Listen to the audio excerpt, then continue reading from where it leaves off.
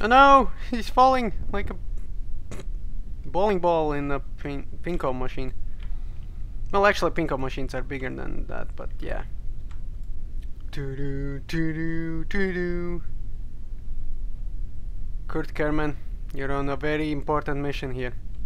Well, you know, I mean, Ed Pond got to stay on the moon. Jeb got to land on the moon first. Someone landed on Minmus, I think. I could be wrong. I forgot what achievements your brothers have done. But nevertheless, your mission is still important. To send this probe up into space. To provide us relays and docking station.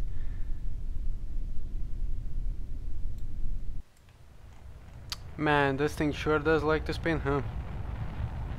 You spin me right round. Ugh, just like that sim. Ugh. That's a great episode here. Yeah, of the Sim series. You're gonna see that eventually, but... Or maybe no. Depends on when I upload this. I think he realized what I realized. It's kind of unnecessary, isn't he? Because drones kind of fly themselves. Especially since it's night right now. That's fine. We can like launch it during the morning. So, Kurt Kerman, your glorious sun has come out to play. That means this is good. This is good conditions. As you can see, not a cloud in the sky. Good conditions for launch. And the rocket off it goes. But it left you behind because you didn't climb back in. Well, aren't you a clever monkey? Oh, look at that. That's one hell of a... Whee! You are getting very sleepy. Very sleepy. You will subscribe to Sleepy Mice's channel. What are you gonna do now? Well, I guess this saves us from like saying are we there yet? Well, might as well set the most embarrassing walk ever. Back to the vehicle assembly building. Mayday, mayday, mayday, the drone is going down. Save the drone, the most important bit. And the drone is coming for a nice smooth landing. That was its mission. As you can see, the space center is there, and its mission was to land here, so it can observe the sun. Hey buddy, I got good news for you. The drone crashed. Good thing. Nice facepalm. The drone crashed over there, so you can just go like, you don't have to walk all the way to the vehicle assembly building. You can just like go to the drone and then just climb in and pretend you were in there. No one will notice. So quick, shift a little buddy. Shift. Oh no, the cliff. No. And thus Scotty said, all power to the engine. Ugh, that's a sprained ankle right there. I know, because I'm an uncle doctor. Is that a thing? I feel like that's a thing. That engine isn't on. It's a traitor, comrades. Look at this spaceship. It's a probe, and yet it's flying through. Like, it doesn't have any humans. That's what probe means.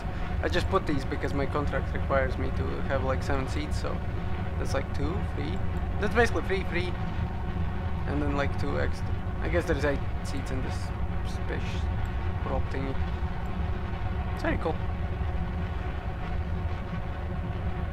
But for a probe, this is flying nicely. Like, this is just straight up. It's even so fast that it's getting like red heat. Nice little separation there of the boosters. And yeah, and it's pretty much, this is what the spaceship looks like now. It's very interesting design. I call it society. So this is interesting because the way I attached them, this basically counts as one unit because they're like touching. So basically these engines have like, look how cool that looks. They all have basically the huge tank as the supply. It's That's so cool. It's almost like a real spaceship, like sci-fi stuff. Just like have a bunch of lasers come out of it. It's great.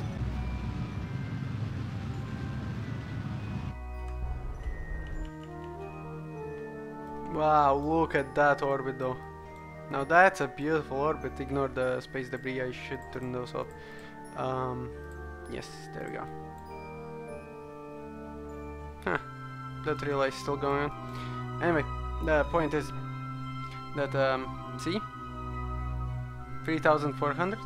And that's basically, I mean, it's not the most perfect, it's more like an egg than a thingy, but it's fine.